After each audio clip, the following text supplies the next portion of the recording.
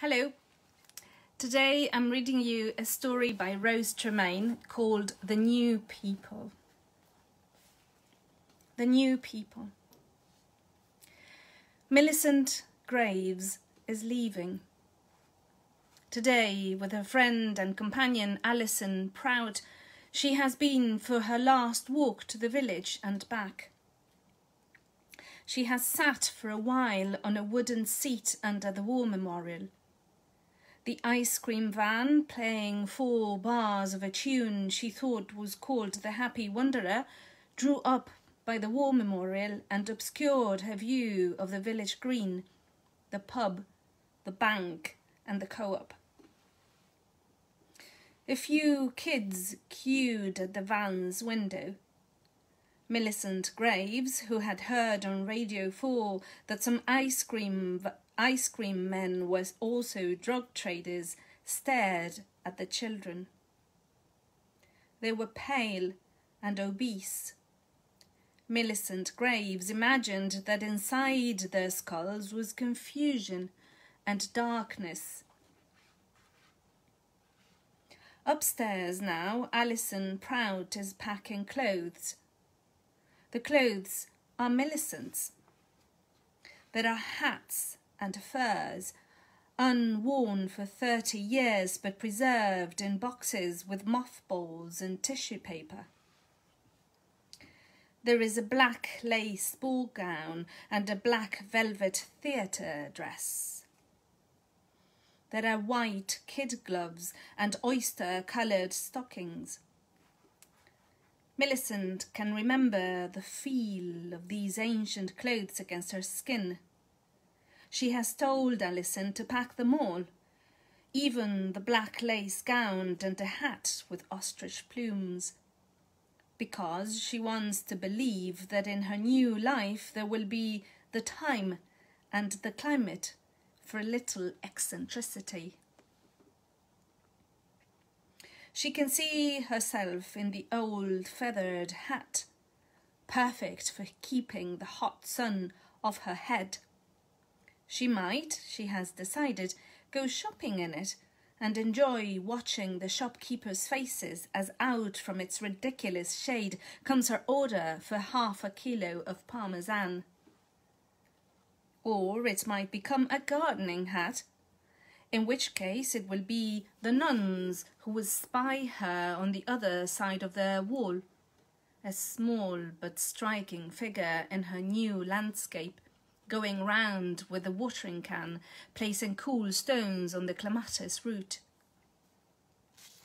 Alison Prout has had a bitter argument with Millicent on the subject of clothes, certain as she is that Millicent's motive for taking them is detestable vanity. Millicent was, long ago, beautiful. Now she is simply old.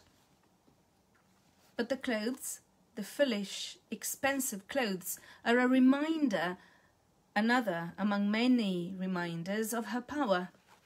And that power, Alison admits to herself as she folds and sorts her friend's possessions, is not yet completely spent. In a week's time, Millicent and Alison, who have lived together in the cottage for 19 years, will have left it forever, and the new people will have moved in. It is a summer afternoon and the light on the garden is beguiling, Alison thinks, as she passes and repasses the small bedroom window, carrying Millicent's things. Millicent is downstairs, dusting the weasel. She has promised Alison that she will make a start on the books. There are more than 2,000 of these. When the new people first arrived to look round the cottage, they appeared genuinely afraid at the sight of them. They'd imagined thick walls, perhaps, but not this extra insulation of literature. Then, as Millicent led them into the sitting room and they noticed the stuffed weasel under its glass cloche, Their fear palpably increased, as if the long dead animal was going to dart at their ankle veins. And yet they didn't retreat. They knew the weasel would be leaving with the women. Their glances said, "We can take down all these bookshelves." As they left, they muttered, "We shall be instructing the agents." After they'd gone, Alison had started to cry. "They'll change it all," she sobbed. "I always imagined people like us would buy it." Millicent reprimanded her. "Change is good," she said fiercely. "And anyway, dear, there are no more people like us." But later that evening, Millicent found that she too was looking at the shape and detail of rooms and wondering how they would be altered. After supper, she'd gone out into the garden and stared at the summer night and thought, they will never see it as I see it, those new people, because even if their hands don't change, their minds will.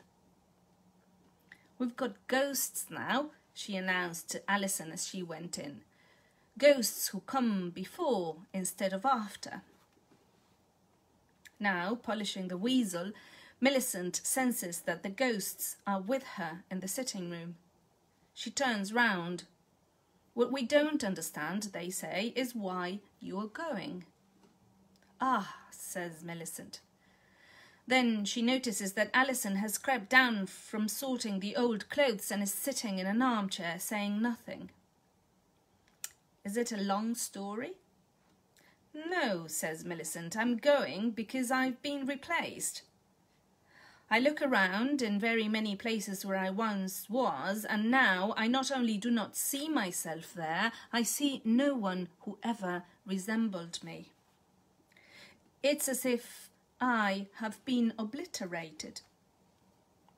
And I can't, at the age of 69, accept my obliteration, so I am simply going somewhere where I shall be visible again, at least to myself." The new people look utterly perplexed. They want to say, "We knew you literary folk were a bit mad, a bit touched, but we thought you tried to make sense to ordinary people. We thought this was common courtesy." "No," snaps Millicent, reading their minds. "It is not common courtesy, yet what I am saying is tediously simple." "Well, I'm afraid we don't understand it." Of course you don't, Millicent mumbles. "What you still haven't told us," say the new people, trying to drag the conversation onto a solid foundation, "is where you're actually going." Millicent looks at Alison. Alison turns her face towards the window and the afternoon sun shines on her hair, which is still reddish and only dulled a little with grey. "Umbria," says Millicent. "Sorry?" say the new people. "Yes. The house we're buying is by a convent wall. It belonged to the nuns for many centuries. It was a place where important guests were put. Now we shall be the guests." At this point, the new people get up. They say they have to leave. They say they have a great friend who's mad on Italian food and who is starting a local foodie society. Tonight, they laugh, is the inaugural nosebag. Millicent turns away from them and goes back to her polishing. When she looks round again, she finds they've gone. "They've gone," she calls to Alison, who is after all upstairs and not sitting silently in a chair. "What, Millie? Who've gone?" "Those people," says Millicent, "those ghosts, for the time being." At supper in the kitchen, Alison says, "I think I'm going to try not to think about the new people, and if I was you, I'd try not to think about them either." "What a very complicated construction that is, Alison," says Millicent, helping herself to the raspberries she picked a few moments ago in the dusk.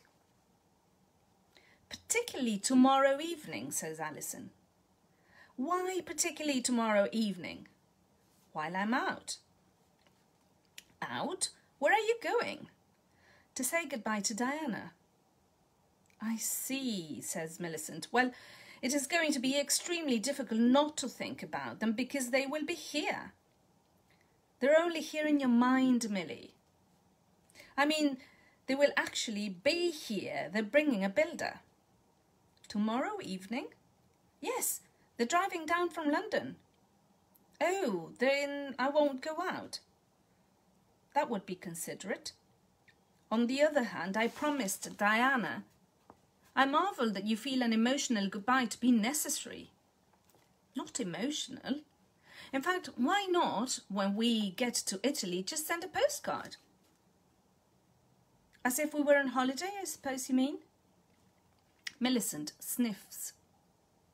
Another thing she hopes of her future life is that Alison, 50 next year, will have no more love affairs.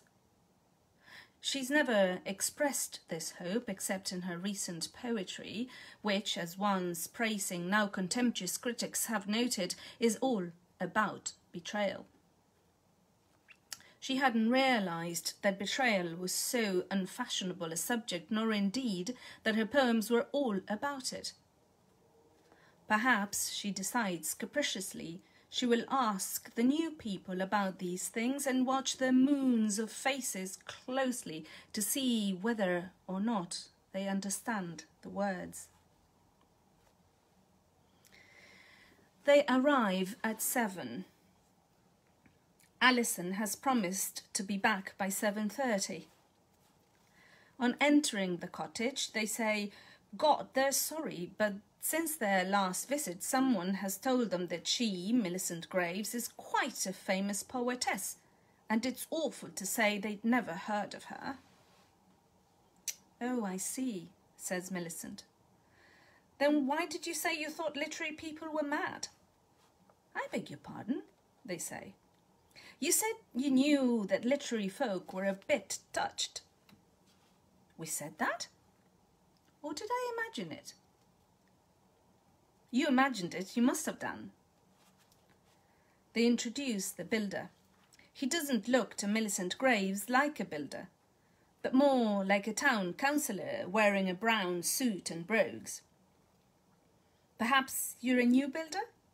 She asks. The man frowns and tugs out a pipe. He says he's been in the construction business half a lifetime. I think, says Millicent, as she pictures Alison arriving at Diana's house and being greeted with a kiss, that everything's become very different and confusing. She leads them in. As they reach the sitting room and the builder starts to look up at the bowed ceiling beams and to prod that springy, flaking plaster of the walls, Millicent finds she can't remember the name of the new people, and wonders, in fact, whether she's ever known it. Oh, Prue and Simon, they tell her. Yes, she wants to say, but the surname? What was that? Something like Haydock Park, wasn't it? Or is that a Grand Prix circuit or a racecourse? She asks the new builder his name. Jack Silverstone, he announces impatiently. Lord, exclaims Millicent, everybody's careering about. The new people glance at each other. We must obliterate every trace of her, says this fearful look. And Jack Silverstone nods as if in reassurance. It can all be arranged. You won't know it's the same house. It's going to cost a bit, that's all. Where do you want to start? Asks Millicent. Oh, says Prue.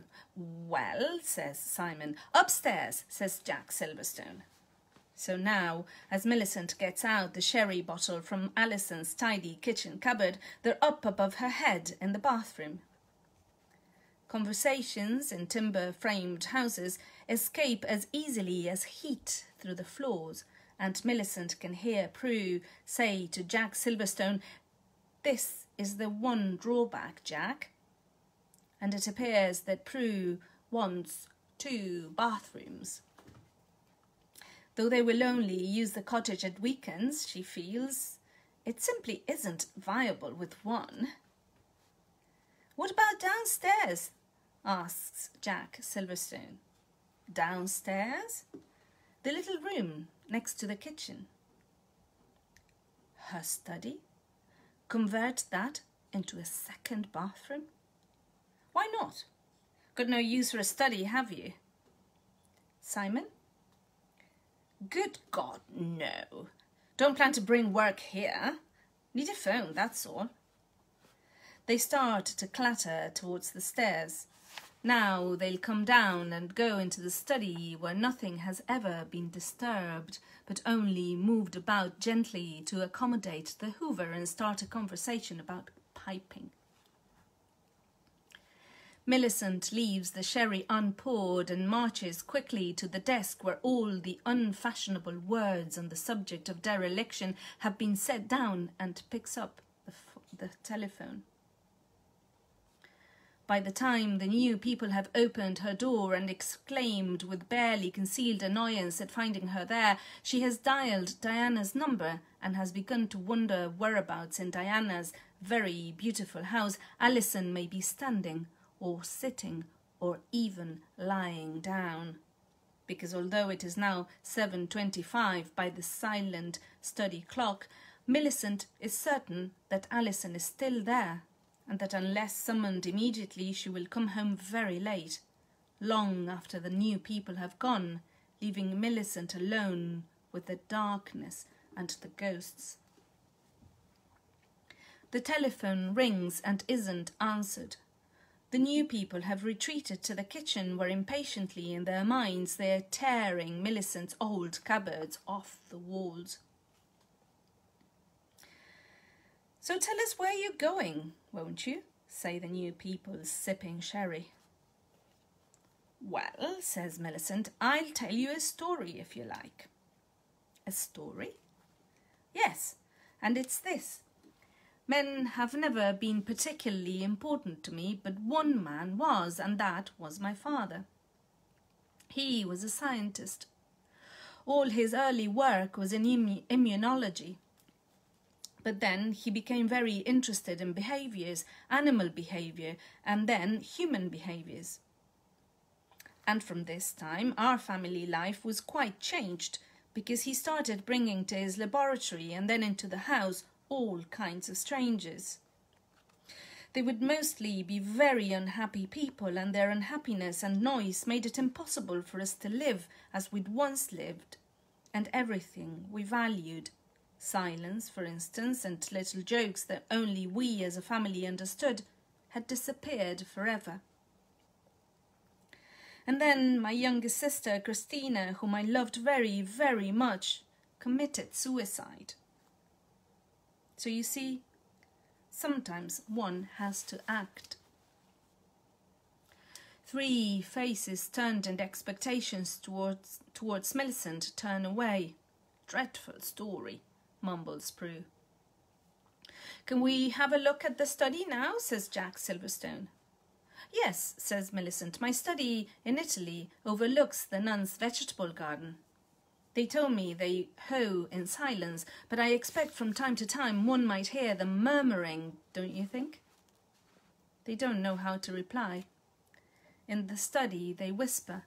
They've understood now how their plans can be overheard. Millicent pours herself more sherry and notices that, as she predicted, Alison is not home and that the sun has gone down behind the laurels. The new people emerge, beaming. Clearly they have decided where the lavatory can go and where the bath. Millicent fills their glasses. "The convent is, of course, crumbling," she tells them. "That's why the nuns have been forced to sell off the guest house to try to repair the fabric. The church in Italy used to hold people in their blood. Prayers was food. But it isn't like that anymore. It's in decay, and all over the place there are empty churches, and the old plaster saints have been replaced by plastic things." "There's a lot of shoddy muck about," says Jack Silverstone. Take my trade. One imagines that perhaps certain African or South American Indian tribes are held to certain ways and certain places in their blood, but I think no one else is, do you? Certainly not in this country, unless it's an individual held to another individual by love. What do you think? Well, says Prue. Time, says Simon. Time, says Millicent. Yes, if you're in something like commodities, as I am, you don't have the time for any other commitments. And as for the church, says Jack Silverstone, all that ever was bloodthirsty. At this moment, Millicent hears the sound of Alison's car. It's 8:35. The new people get up and thank Millicent for the sherry and tell her they've seen everything they needed to see. Alison looks white. Her straight, small mouth is set into an even straighter, smaller line. Millicent decides to ignore, at least for the time being, the set of Alison's mouth and tells her friend with a smile, "They're called the Haydock Parks." "No, they're not, Millicent," snaps Alison. "Why do you always have to get names wrong?" "What are they called then?" "The Hammond Clarks." "Oh, well, the builder is called Silverstone." "I very much doubt it." "You always doubted a great deal that was true, dear. He is called Silverstone, and I shall from now on refer to these people as the Haydock Parks, because it suits them extremely well." Alison goes angrily up the stairs and into her room. The door closes. Her anger, Millicent notices, has made the house throb. She wonders how many times and in what degree the timbers and lathes have shifted over all the years to the violent commotions of their friendship. She ponders the origin of the phrase "brought the house down" and wonders if it was originally applied to anger and not laughter. How splendid if, as their removal van drove away, the house gave one final shudder of release and collapsed in a pile of sticks at the new people's feet. She waits for a while for Alison to come down. She's hungry, but she refuses to eat supper alone. She goes out into the garden and folds up the 2 deck chairs. "Order before night" was a favourite saying of her father's, and before he started imposing a more or less perpetual state of disorder on their previously calm and prospering household, he would each evening observe his own strict ritual of collecting every toy scattered around the house and garden and returning it to its place in the nursery. Before checking that all the downstairs windows were shut, the curtains drawn, the silver cupboard locked, the backgammon board closed, the lights extinguished, and the eiderdowns in place over the bodies of his sleeping daughters. Millicent remembers that Christina once admitted to her that she would often let her eiderdown slip onto the floor on purpose and lie awake, waiting for this infinitely comforting moment when it would be lifted gently from the floor and placed over her. When the strangers kept arriving, there was not time in her father's life for order before night. There was, as Millicent remembers, simply night. It descended swiftly. Patiently, the family waited for dawn, but it never came. Christina died.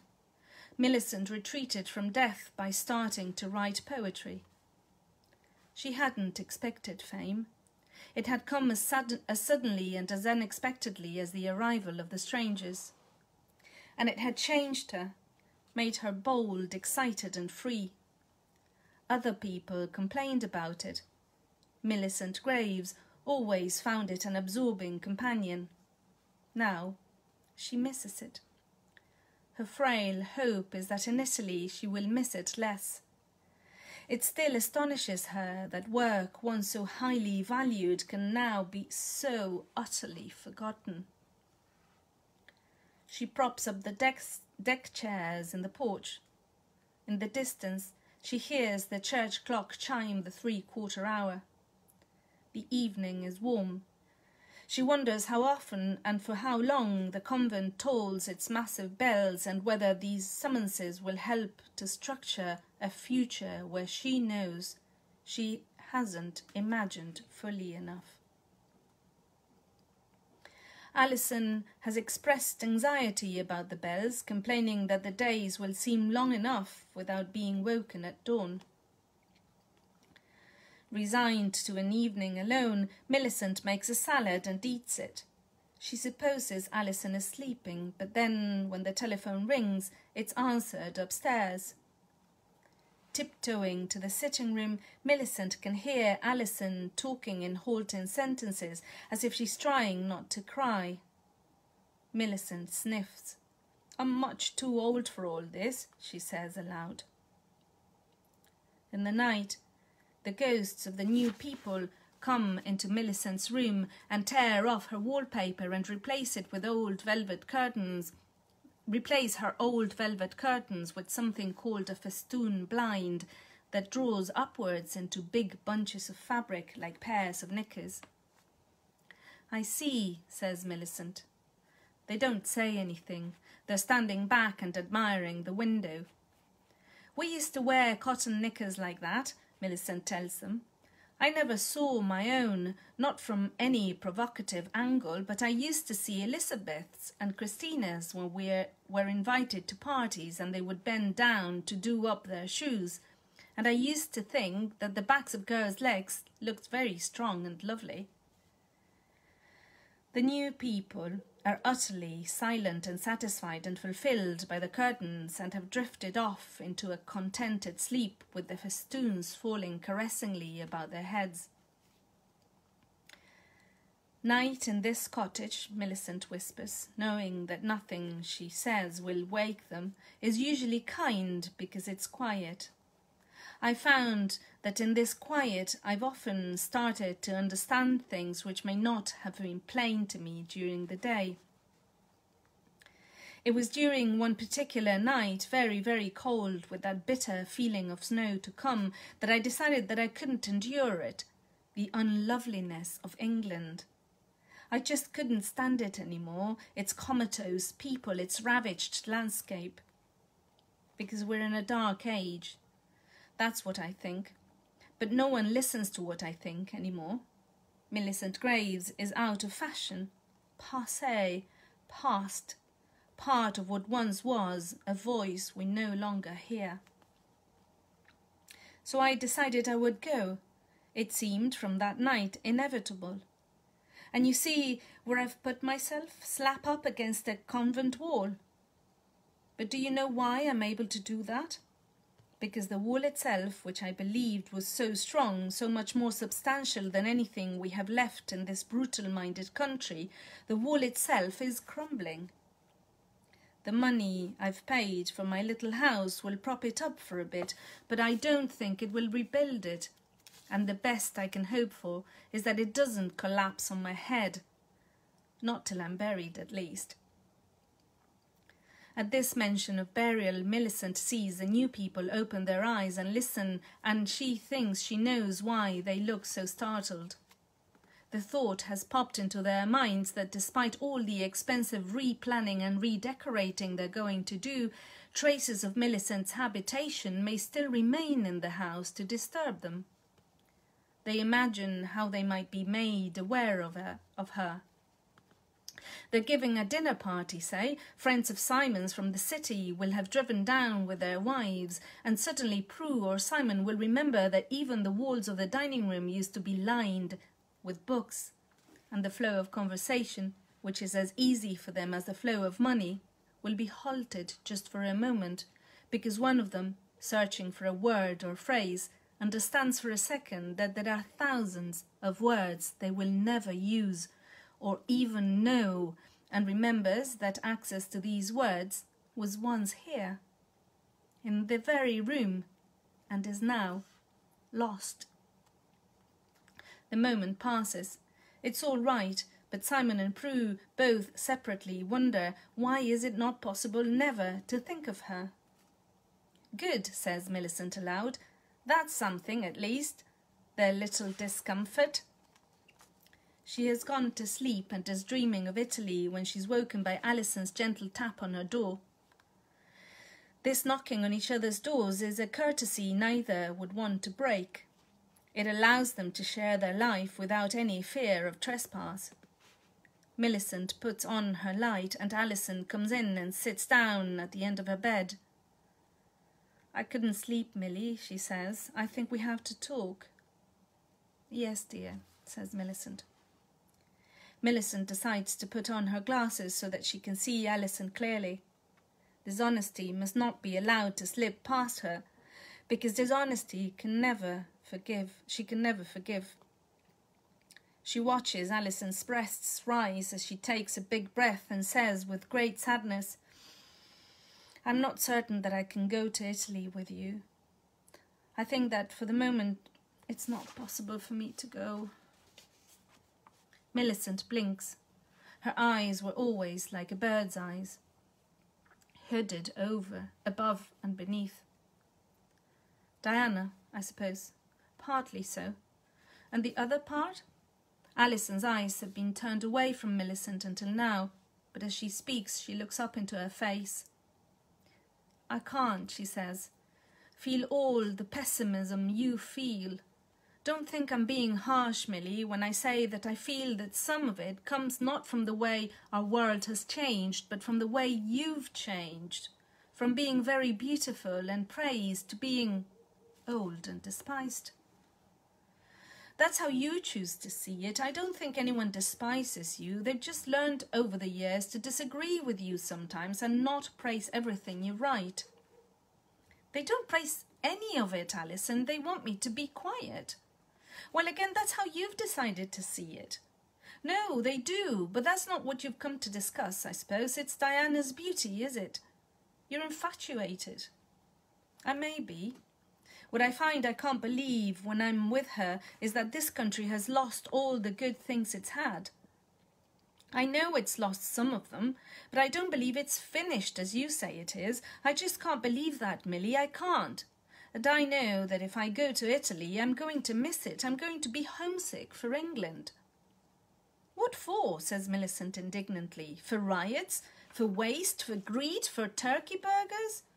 Of course not. Then for what? For this garden, maybe? Or Diana's garden? But what are English gardens, dear? They're fragile oases, preserved by one thing and one thing only. Money. And when the economy falters, as falter it undoubtedly will, all your peace of mind that keeps you in the garden and other people outside it suffering in those concrete estates will vanish. Then what joy or satisfaction will you get from the garden? I can't believe it will come to that. It's coming, Alison. Do you know what the Haydock Parks are going to put in before anything else? A burglar alarm.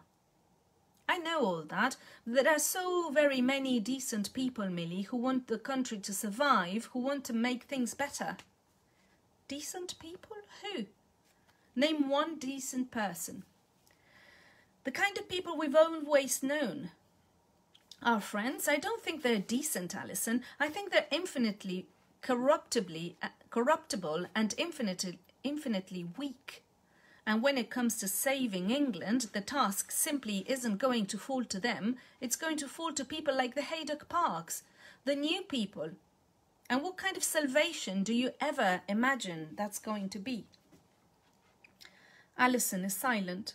When she thinks about it, she is perfectly happy to let Millicent win the argument. What she will not let her do is change her mind. The silence endures.